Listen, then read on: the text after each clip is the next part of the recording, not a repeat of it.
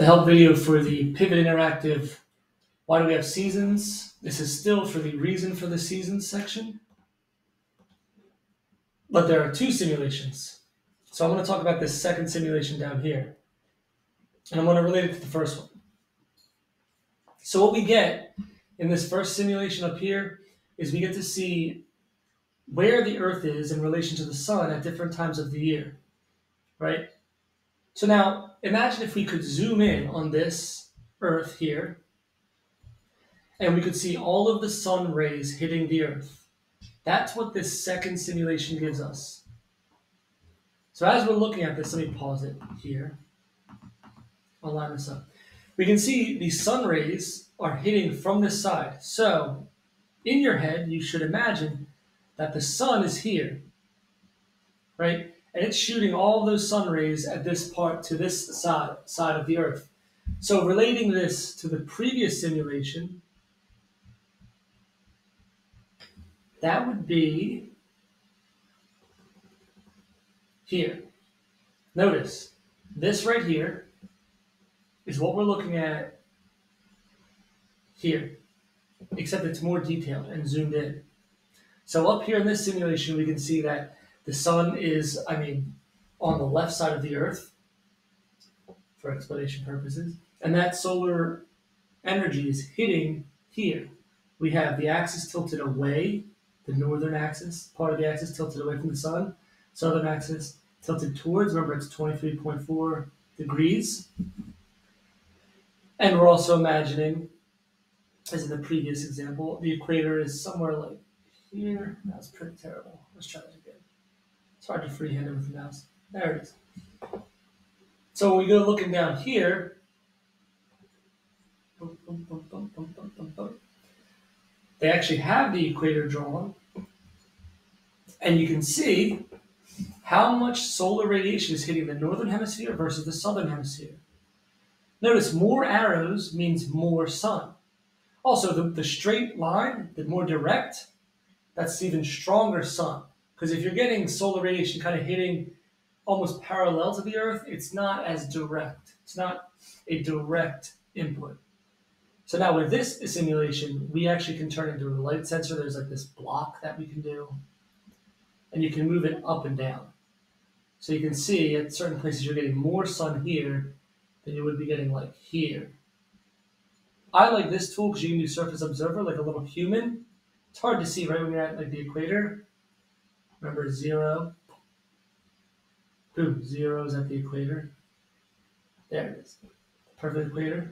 But if you go towards the north, see it's a little person standing there. Now you can see, look, the days are very short. Daylight short, nights are very long for the northern hemisphere in this situation. It tells you what the date is, right? We're in December here. Remember, you're visualizing this. December here. What's cool is you can actually move this person down.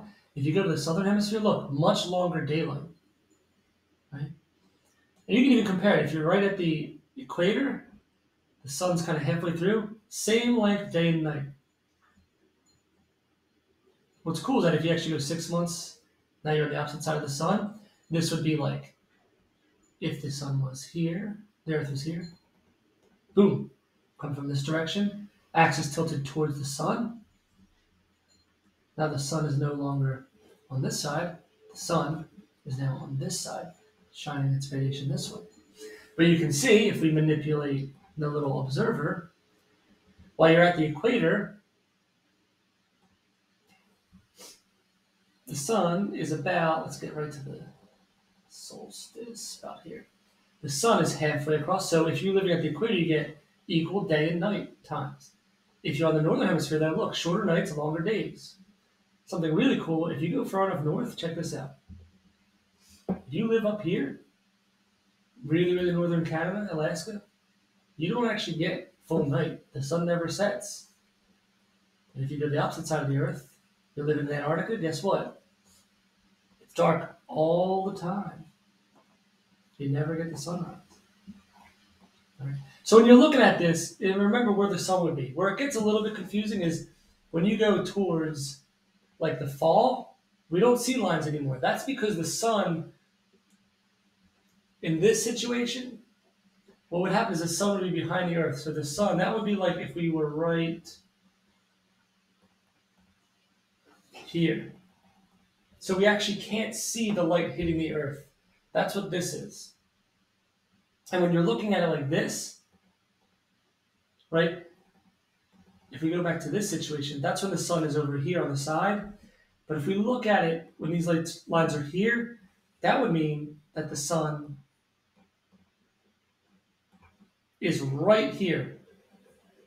And the light is going straight through the screen into the earth. So the lines are straight at the earth.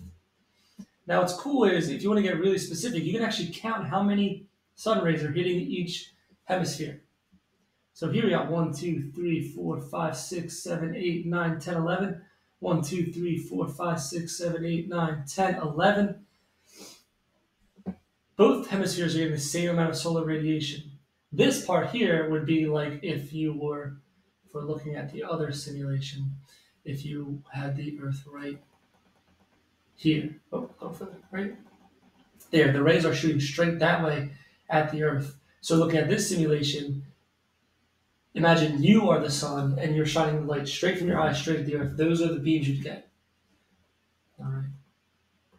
Look, you can even count here 1, 2, 3, 4, 5, 6, 7, 8, 9, 10, 11, 12, 13, 14, 15, 16 sunbeams hit the northern hemisphere at this time of the year. 3, 4, 5, 6, 7 here. Wow. So make sure you understand what you're looking at here. Rewatch this video if you need help and you can relate it to this. But that should help you.